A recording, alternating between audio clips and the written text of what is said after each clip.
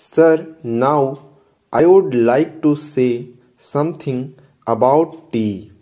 This time there is taxation on common tea, the tea that we are consuming here, so that there can be more earnings through export.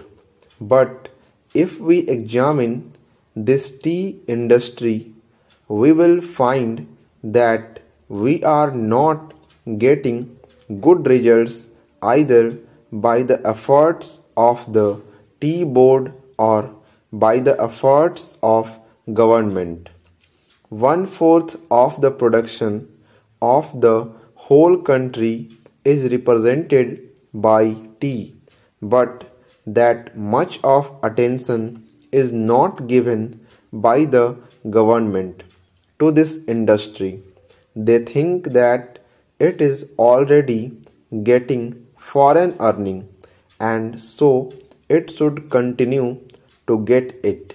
But efforts should be made not only to develop this industry but also to improve the industry through research and other things.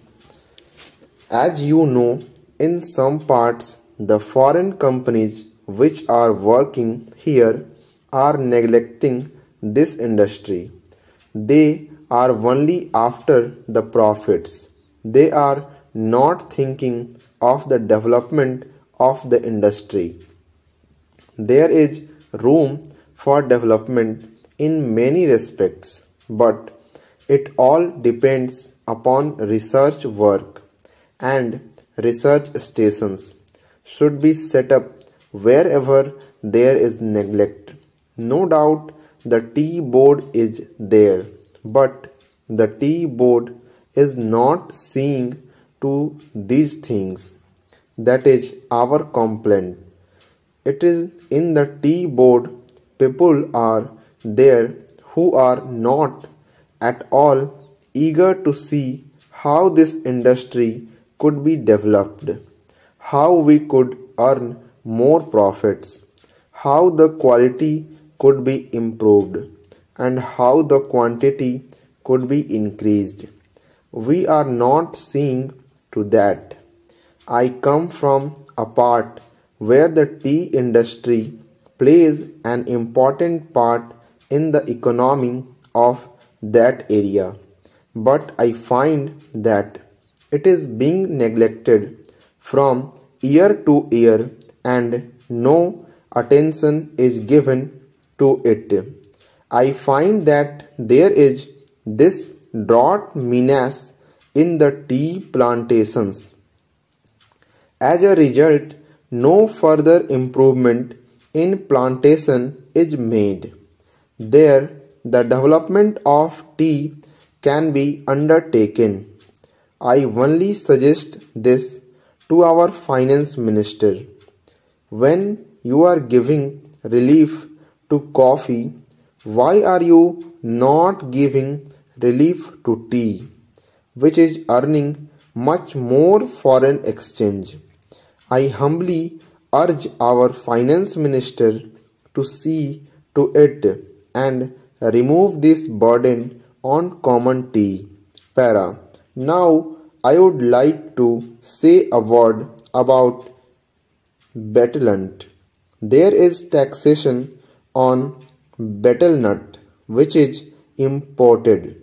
In my part, large quantities of betel nuts are being smuggled. Para.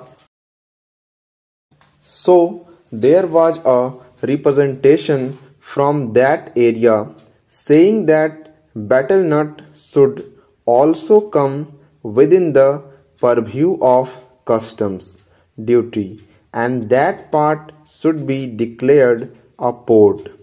A representation was made to the finance ministry as also the commerce and industry ministry, but nothing is done. I urge upon them to see to this, whether smuggling which is giving no benefit to the government and which is going to be increased, cannot be stopped. Though our land customs department is there, it cannot deal with smuggling effectively. Smuggling is going on, so if you want to stop it, some definite steps should be taken, and the representation which was made from that part should be given due consideration. Para. Now, some other friend also touched upon rural economy and cottage and village industries. One thing we must do, that is, we must remove the disparity between the town and the village. If we are to remove it, what should be done? We should develop small industries, village industries, and cottage industries. How can they be developed? For that, power should be there. Now, my honorable friend was saying that out of 6 lakhs of villages, only 19,000 villages have been electrified. This is meager. If village electrification is not given due consideration, we cannot make progress. When our draft 5-year plan was discussed among members of parliament, I asked for information about how much of village electrification was contemplated in the third 5-year plan. The answer was very unsatisfactory. Unless you develop your village industries, how can you advance?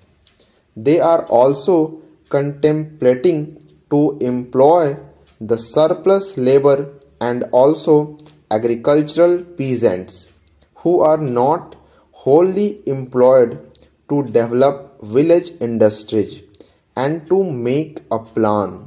But unless power is supplied, unless you have a good scheme of rural electrification, how can village industries be developed in this modern age? We say big things, we say here and we shout from housetops that so much is being done for the rural areas, but actually we are not doing what should be done. If rural electrification is there, then rural industries can be developed. Otherwise, they cannot be developed. Unemployment cannot be solved. The only solution for unemployment is the development of small industries and cottage industries.